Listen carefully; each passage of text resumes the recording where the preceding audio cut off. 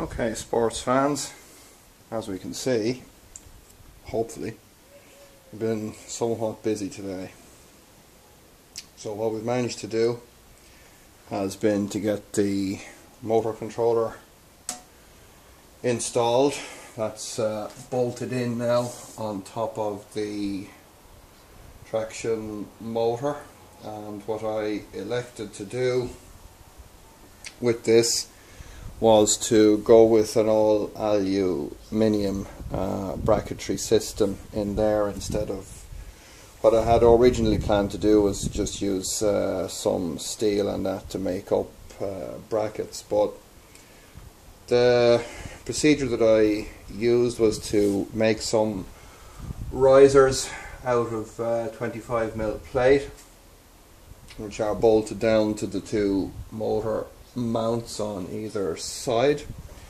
Then with a piece of 10mm aluminium plate, that's bolted down to that, and the controller bolts to that plate with 4 M8 stainless steel bolts, just using some M16 nuts under each corner as standoffs, just to keep the heads of the heatsink bolts just maybe barely a millimeter above the plate.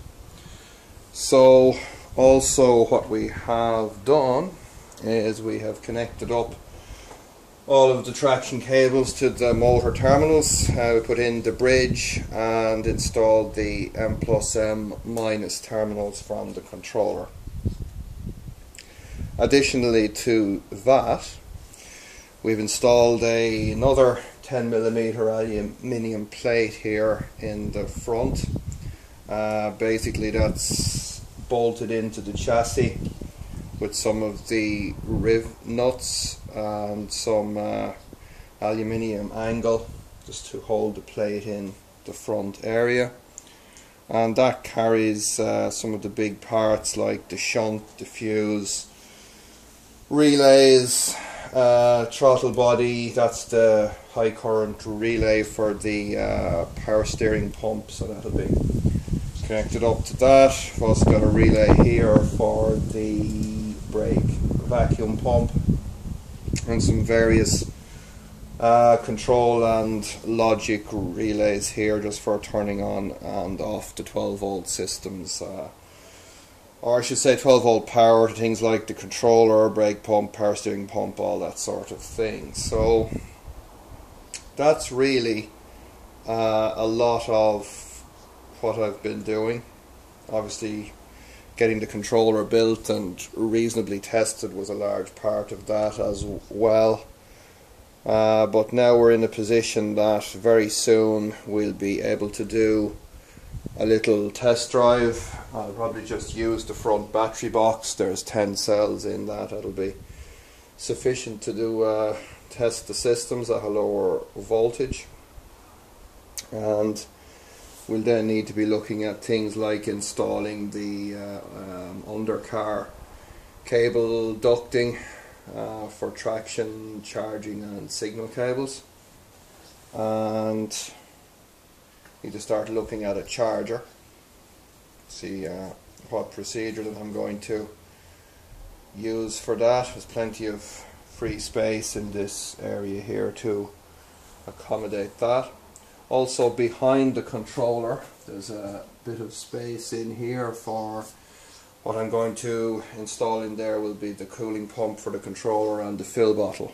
Now we have a radiator to install on the front. I'll probably end up on this build using the same cooling system for both the charger and the controller. It'll save on the complexity. What else? Okay, that's pretty much what we have done. I'll take the camera off the tripod now. I'll just do a few little close-ups on some of the components, but it's a lot of work. There's a lot of what John Hardy calls ironmongery. In this case it was more aluminium mongery than iron. and I've generated 2 or 3 buckets of swarf that I'm still trying to get out of my clothes. Apart from that, can't complain too much. At least it's done.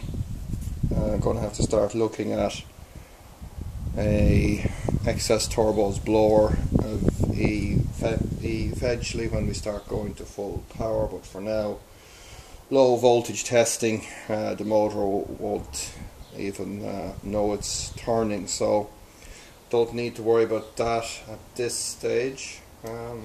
So yeah, that's about the size of it. So we'll have a little bit of a close-up. Alrighty, so hopefully we'll be able to see that's one of the pillars just bolted in there onto the motor mount. That's 25mm thick aluminium plate that comes up to join the oh, there's a bolt I forgot to tighten. Good man, Damien. Jeez, driving down the street that decides to come out. Oh well. So anyway, as I was saying, there's where our plate sits on top of the motor. There's another pillar over on this side, and hopefully you see that okay. Again, that bolts down through the block. Some very long stainless bolts, and they're countersunk heads on the top. Plate then, you can see here, this is where the controller bolts down to the plate, and around the back area here, got plenty of space to install the cooling pump and fill bottle. And I've drilled and tapped some M8 holes just at a few predetermined locations in there, just to ease installation of those components. Now, what else is there? So on the front plate, have our fuse holder, 500 amp 75 millivolt shunt for the JLDs. A bit of DIN rail for the relays. We've got our throttle body bolted down. It can do its thing. High current relay there for the power steering pump, as previously mentioned. So that is also in there. We've got the vacuum switch for the brake pump. So I have to make a little enclosure for my little Arduino and figure out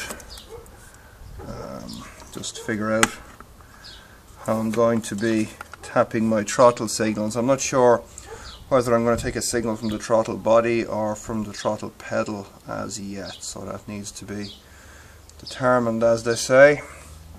Might need to protect some of those cables in there with a bit of flexible conduit as well, and we need to put in our ducting to the air intakes. So, but this is it. Good bit of progress. Finally starting to see a bit of light on this project. I should be able to drive it a little bit, which would be quite handy. So stay with us, folks, and hopefully pretty soon